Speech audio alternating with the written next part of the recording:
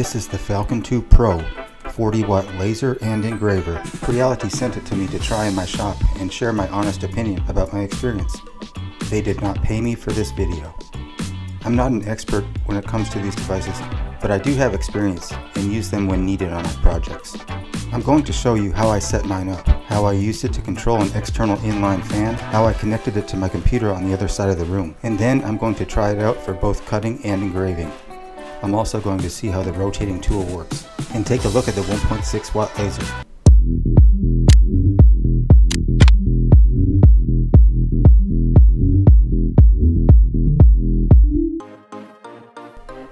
The packaging was very good and everything arrived safely.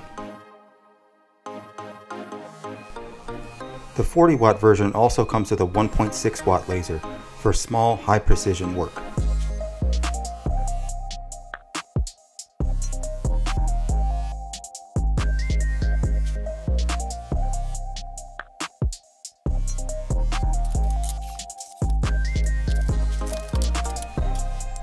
The instructions were very detailed and I found it easy to assemble.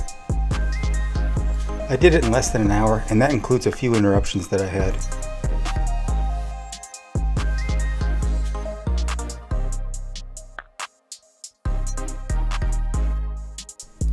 Once assembled, I did a camera calibration.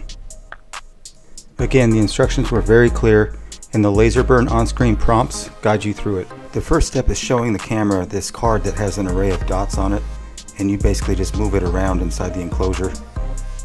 The last step is to burn a pattern and click 4 points on that pattern in the camera view to set the calibration.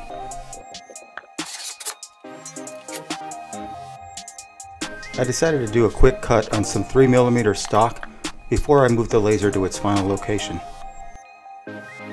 It looked pretty good using the recommended settings. At this point my shop is a mess since I had to get my Mark III's out of the way to make space for the laser on an exterior wall. I also had to route two 50-foot USB cables through the ceiling to get to the laser area. I placed a temporary cabinet and an ugly piece of chipboard scrap on the top. I'll eventually build a new drawer cabinet for this. Out of the box, the enclosure fan is on the left side of the laser, but you can move it to the right side if you want. There are fan connectors on both sides, so I have an unused connector on the right. The power input appeared to be a mini DIN 4 style connector. Both the camera and controller are USB-C connections. The air assist compressor sat on 4 vibration damping feet that I found to be very effective. It also connects with a mini DIN style connector. I wanted extra exhaust power, so I bought a 3-inch inline 120 volt AC blower to put after the enclosure fan. I'm hoping to use the unused fan connector on the right side as a signal to turn on my external inline fan. I need to verify that there is voltage across these pins when the fan is turned on and no voltage when it's turned off. Everything looks good, and now I have a 24 volt signal for the fan. I'm going to use a solid state relay with a 3 to 32 volt DC input to power the external fan. This will automatically turn on or off my external inline fan when either the laser controls it or when it's switched on or off by the switch on the frame.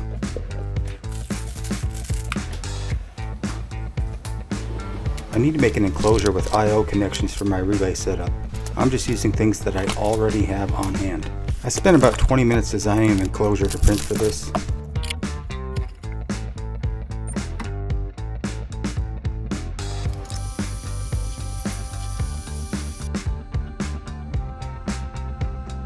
It'll have a power cable to plug into the wall outlet, a 5.5mm barrel jack for the signal from the laser, and a snap-in AC plug for the inline fan. I'm using DuPont connectors on the other end of the barrel plug cable because they fit in the unused fan connector on the frame.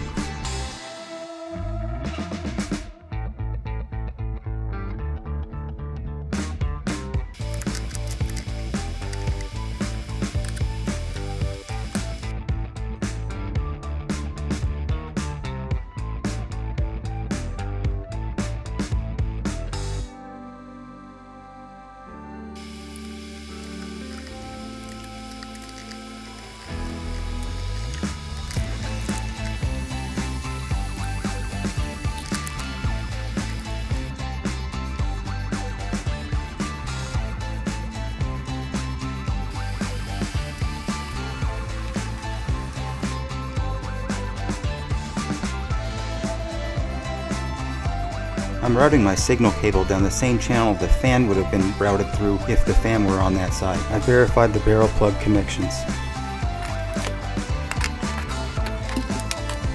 I then verified that my switching device works.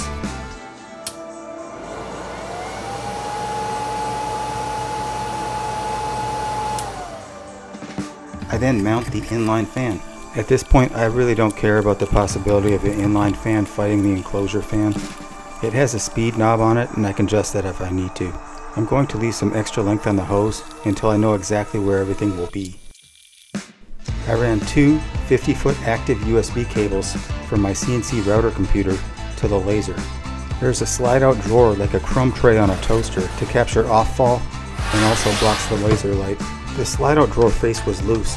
When I saw that it was mounted with button head cap screws, I just tightened everything up and everything was good. I machine a lot of ABS sheet, so I first do a test cut of an 1/8 inch thick ABS sheet. I want to see if both how well it cuts and if an odor is created. I did a small 4mm hole and it looks good using acrylic settings. They sent me a package of 3mm tinted acrylic sheets.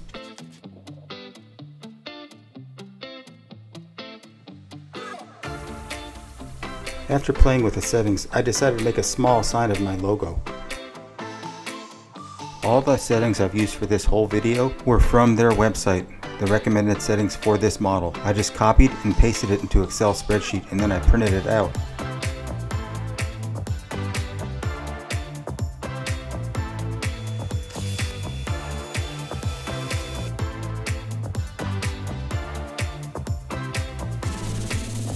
There was some burr on the back, but after some sanding, it looks pretty good.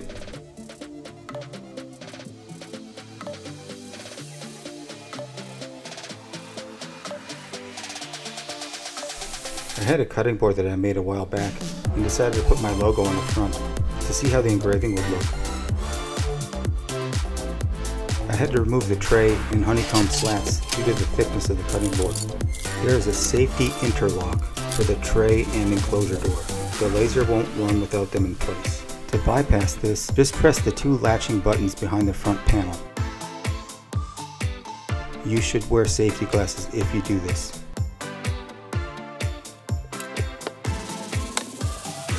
Using the Falcon2 Pro's built-in camera made it easy to line up my logo.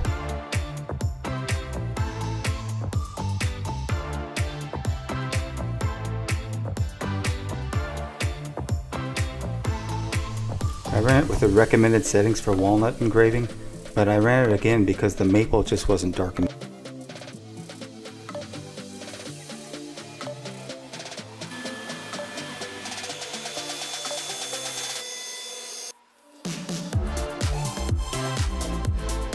I was pretty happy with how it came out.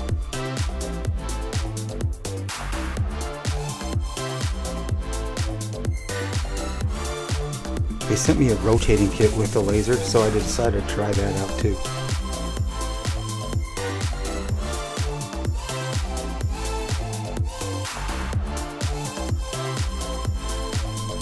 I didn't have anything like a thermos that you would typically use this for, but I did have a shipping tube.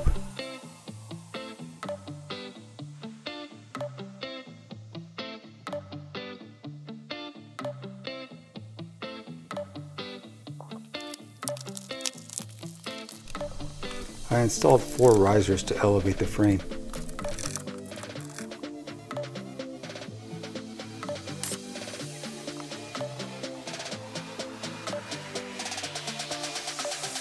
The rotary kit plugs into the Y-axis motor connector.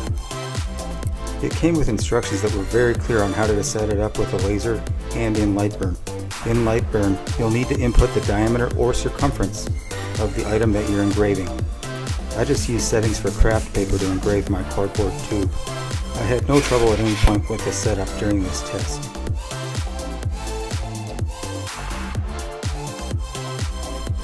I mean, what can I say? It's a cardboard tube, you know, it's engraved, but I just really was curious about the process and everything was pretty simple. I found a piece of powder-coated aluminum square tube. It's a scrap piece from when I installed our fence. I decided to engrave it using anodized aluminum settings.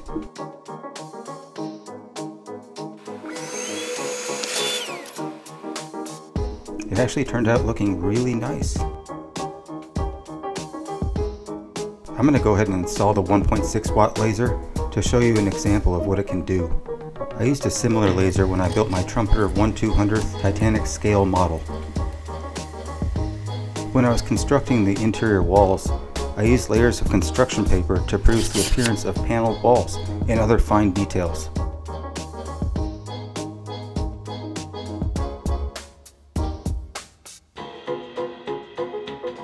Even the grand staircase railing was cut on the laser. So this is just one example of what you can do with a 1.6 watt laser. They sent me a pack of 3mm thick basswood. I decided to design an interlocking shadow box to cut on the Falcon 2 Pro. I spent less than 45 minutes on this simple design. So far, Creality's recommended settings have proven to work very well, and that's what I'm using here. The total cutting time for all the pieces was less than 20 minutes.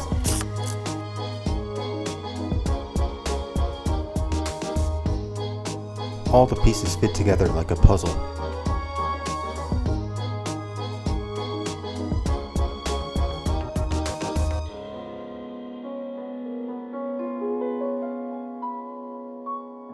I was pretty pleased with the way it turned out.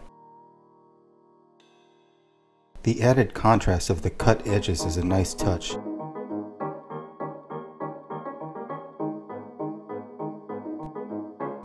Now for my concluding thoughts. Overall, I'm very pleased with the laser. I think it's a great addition to my shop. Not having to wear safety glasses while it's running is a nice feature. I'm impressed with how well the enclosure contains smoke and fumes while it's running. I like that there was an extra fan port that I could use to trigger my external fan, and how well it cuts a variety of materials and thicknesses, which is what I'll be using it for mostly. I found the built-in camera very helpful when arranging my cuts in Lightburn. This will allow me to consume materials more efficiently. The build quality is commendable, and the one time I had an issue with the machine turned out to be user error. It cut ABS sheet very well, although I'll have to do some more research and experimenting before doing any large-scale cutting. After using this machine for the past couple weeks, the only complaint I can come up with is the loud, annoying beeps when you first power the machine on. And that's just nitpicking at this point. While I didn't do any formal testing and spit out a bunch of stats about the machine, I hope you found some value here. Thanks for watching, and I'll see you next video.